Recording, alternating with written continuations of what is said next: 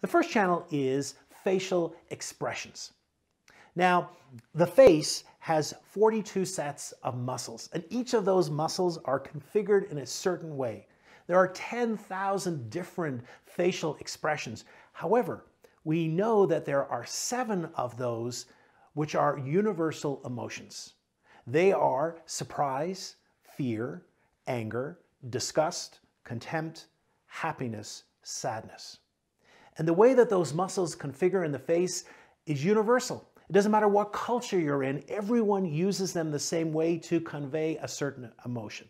Now, while we are able to tell the emotion, we are not able to understand exactly what caused that emotion. So we do have to be careful, and yet we are able to tell which emotion it is.